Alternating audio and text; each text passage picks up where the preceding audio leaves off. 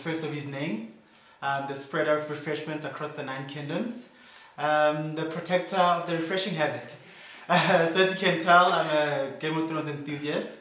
I live on social media, so like Snapchat, Facebook, Twitter, Instagram. Google me, you'll find me. I have a business, I have a modeling agency, and I also do fashion correspondence. Being a Stimorol ambassador was something that I felt was sort of like a calling, you know. So when the opportunity came to me, I knew that it was something that I can take on with all hands, because I believe about being fresh, being different, standing out, also having holistic development, you know. And the Refreshing Habits campaign is about you changing your life, and in the process of you changing your life, you also have an impact onto other people.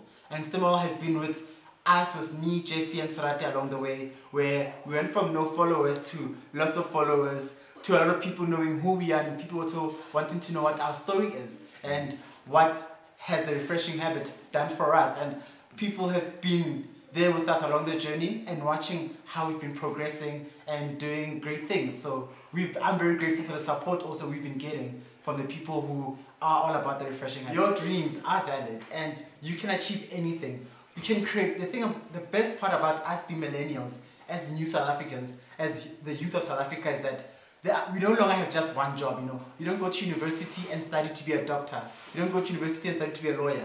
You can be a designer, you can be an actor, you can be a presenter, you can be a stylist all at once, because we're in the space where we can pursue our dreams and there's no limits. This is Thabo Bluebird and you are watching Skipani TV.